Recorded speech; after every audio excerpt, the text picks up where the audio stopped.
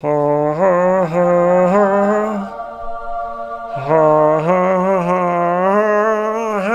everybody, and welcome to another episode of Let's Debate. You put forward hot takes about literature, fantasy, YouTube, my channel, what have you, and I respond to them here and disagree or agree, and we kind of get into a little debate if I disagree.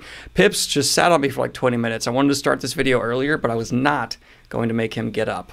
Let's get into the first debate. Stop reading the same stories. Stop giving us remakes of all the same comic books and fairy tales and things we've seen 5 billion times and all kinds of different stories. Editors, publishers, and producers need to stop looking at those and seeing dollar signs and see them for what they are. Oversaturated and overused. I don't need another Batman story. I don't know if that is unpopular, but it drives me insane. It's certainly not unpopular to say online. We do see a lot of people saying the same sentiment throughout the interwebs, but unfortunately we're in a market-driven entertainment economy, and I'm sorry, but those formulas, like it or not, I'm sure I'm tired of some of these formulas, drive in stacks of cash. And if you're a studio who's competing with tons of other studios, you want those big blockbuster hits. And every time a studio is willing to experiment with an annihilation, recently it seems, they're punished for it. So I'm on your side. I'd like to see more, Get Outs. I'd like to see more, what's that other really good sci-fi movie I'm trying to think of?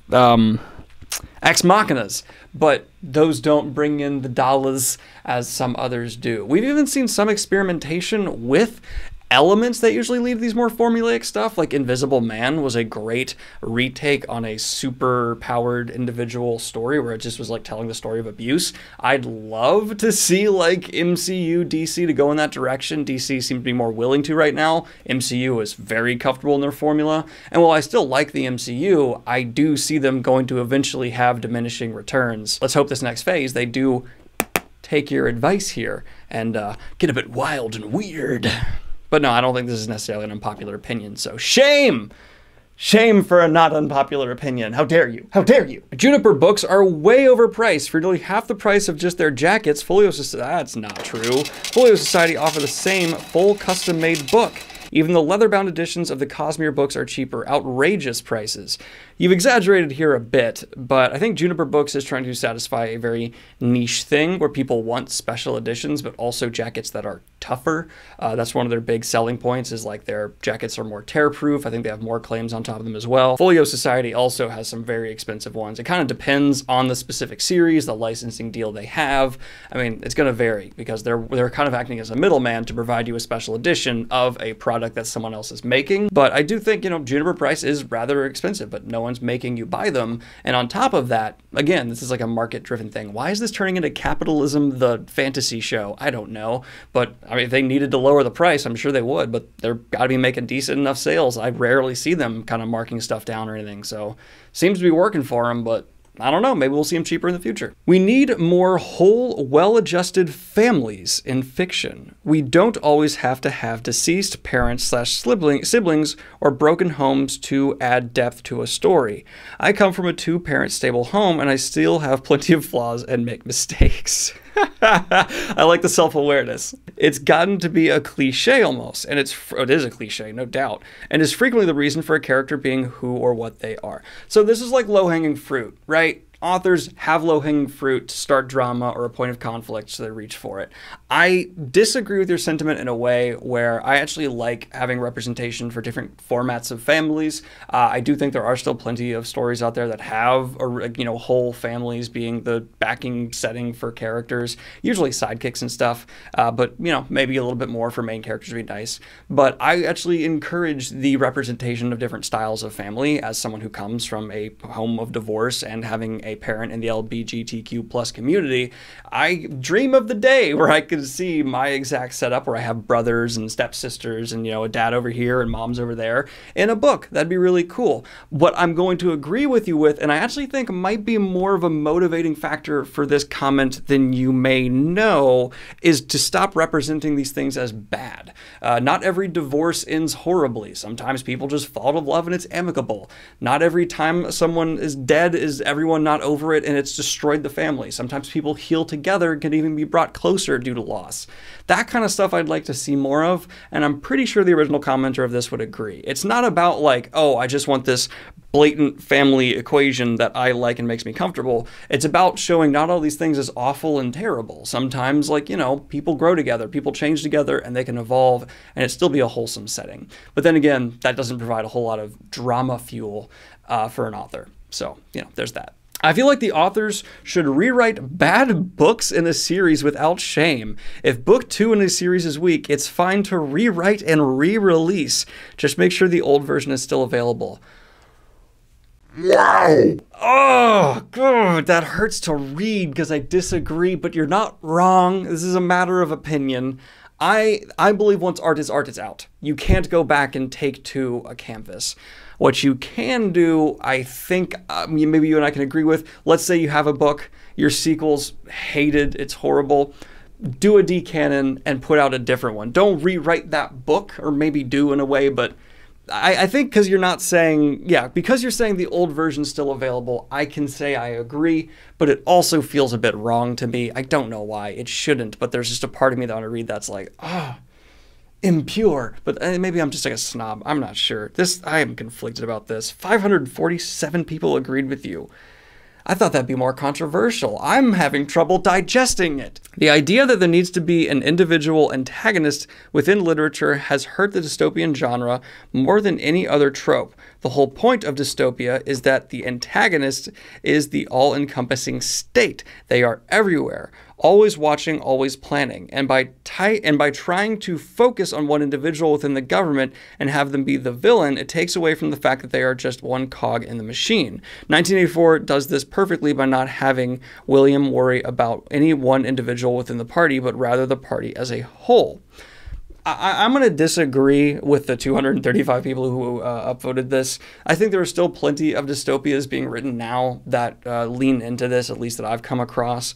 And I'm not going to push against an author who wants to do different in dystopia and say, no, there's like a supreme leader who's the enemy, and this dystopia has this problem that we need to tackle and take down, and if we do this one person, it will fall. Because that's also kind of a fairly accurate representation. Many empires and kingdoms have fallen rapidly once their one figurehead or quote-unquote real-life antagonist has fallen.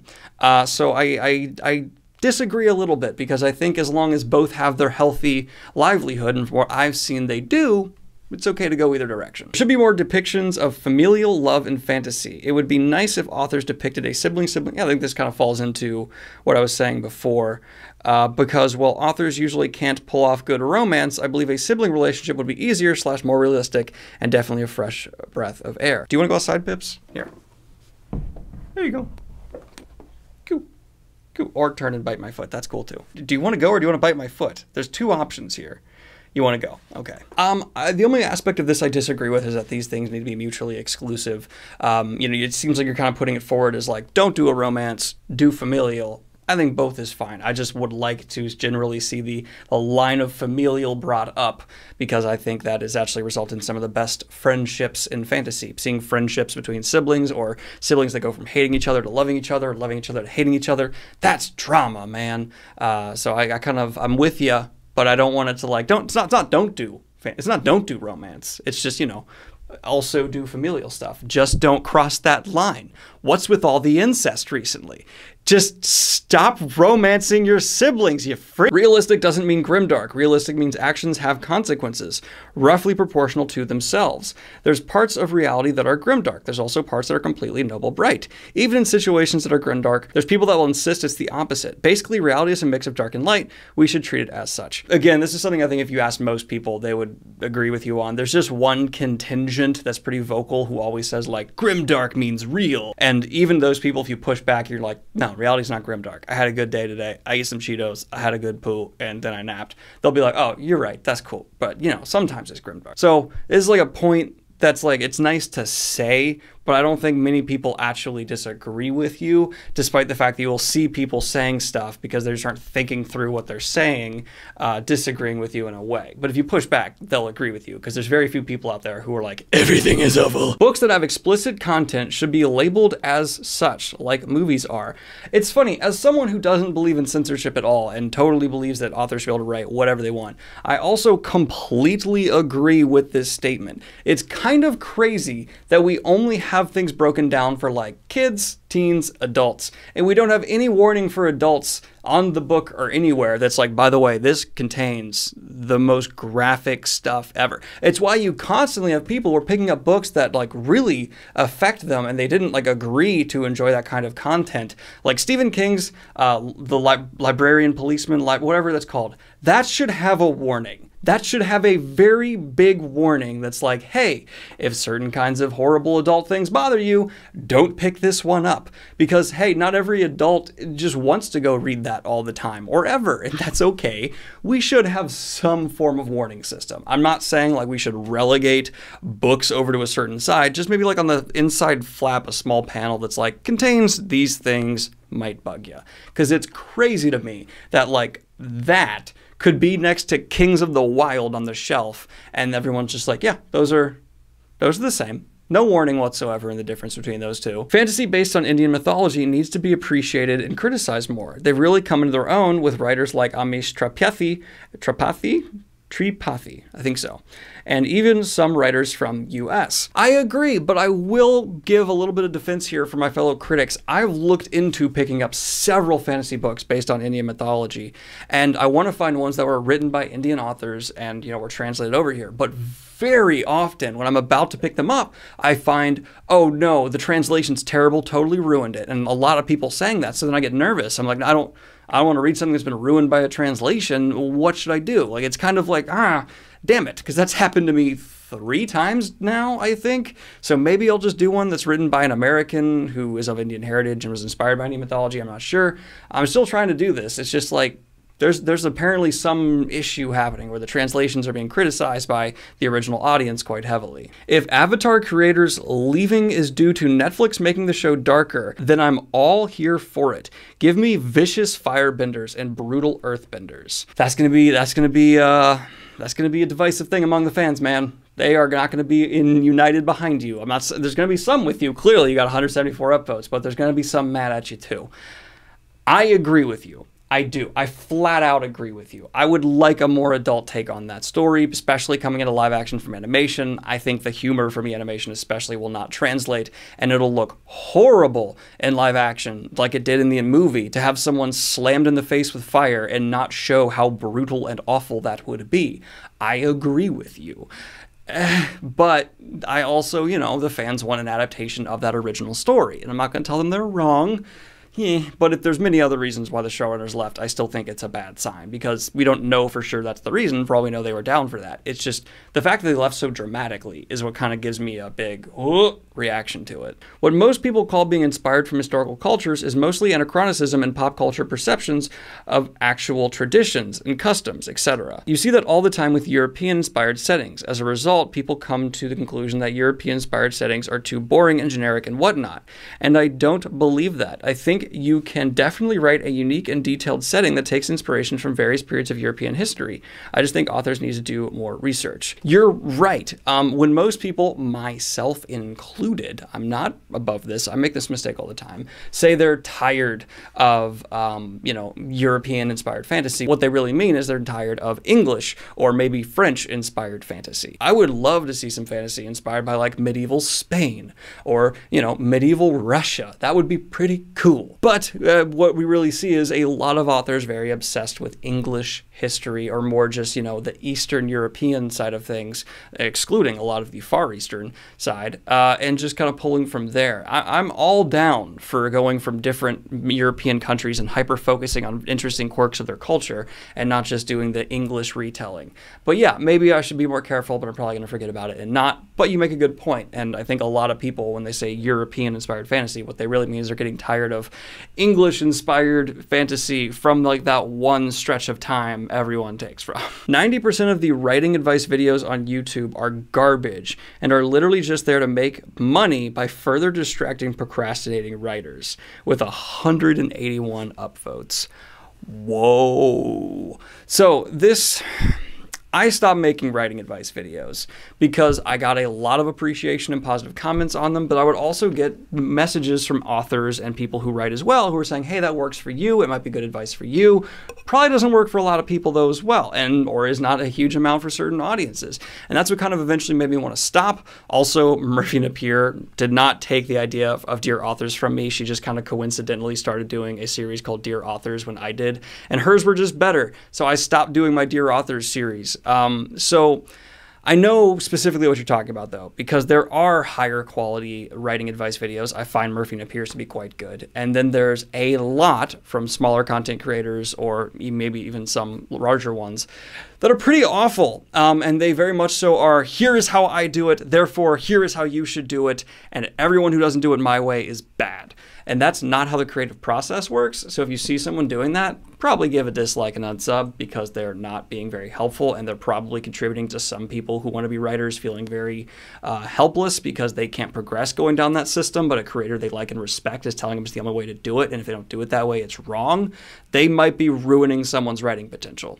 So yeah, that's actually part of the reason why I stopped making writing advice videos, and just every now and then I'll kind of mention the fact that I believe in exploring all kinds of different strategies, because there really is no one right answer to this. It's however it works for you. I've interviewed a lot of authors and asked them a ton of questions about their writing process and never gotten the same answer. Everyone's different. I really respect the way Evan Winter writes. I mean, we talked and he plans out his story. I mean, he usually, I think he says like 200 pages of outlining that he will like do before like going through the whole book or something crazy like that. I'm the complete opposite. I sit down, I maybe do a couple bullet points for the stuff I'm about to write, and then I go from there and I explore. There's no right answer, and a lot of these booktubers or author tubers, whatever the hell they call themselves, are doing a massive disservice when they tell people in very specific terms that theirs is the way to go. I've seen multiple of even the big people do it, and I just don't appreciate it, especially the ones who like have had some success, and so then they act like their success story is the path, when it's not. It is for you, might not be for anybody else, or very few percentage of people. This is not me doing like drama call out bull crap. I know how much drama booktubers occasionally like to have. This is my interpretation of a problem I have witnessed and had quite a bit of evidence on my side of damaging people's writing because they then feel like they need to write like you. It also goes into the whole relationship content creators have with their audiences, where people view us in ways where it's like, oh, you're infallible, everything you're telling me is perfect, when no, every content creator I've met is a good person. I've actually never met a content creator I did not like, but they're flawed individuals, and many of them are self-taught, which means they're rather unorthodox in everything they do. So don't maybe take us as, you know, word of God. I feel these Let's Debate videos would be better if you chose a more specific topic every video, similar to Dear Authors from Murphy Napier. I started that type of video first, Murph. She took it's fine. And she did not take the idea from me. That would prevent repetition and would encourage more detailed and precise opinions to be shared, which I prefer over the current format. Still enjoy your videos. Let's try that. Next one, we'll give a specific topic and we'll go from there. Hot take. While lying on one's back and holding their book above their face so as to see the words they are trying to read, one's comprehension goes down because of the exertion required to maintain the arm position. Also, it's more dangerous if one falls asleep. Their book can fall into their neck, delivering the most deadly of paper cuts. It may not be as dangerous as Daniel's mic situation, but still. Hard disagree. As someone who loves sitting on their back, my arms are rested on the floor and I just have the book.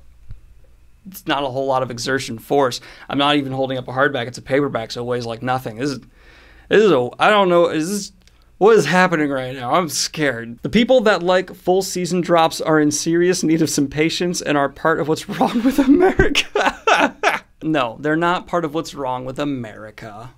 Maybe. No, okay, so these people just have a different priority, right? They like to binge, they want to get the entertainment all at once, and that's fine. The people who don't like full-on drops maybe even still would rather to binge, but they prioritize the discussion with the fan community, talking about it with the people, you know, they know in their life who are also watching it, and that's one other way to prioritize. I like that way because I have a lot of people I talk about these shows and movies and stuff with, and I want to be able to do that episode by episode, and if it all drops at once, That ain't gonna happen. So yeah, there's that. I also think your show is more likely to succeed if you do weekly. Like, that just, to me, is absolutely the case.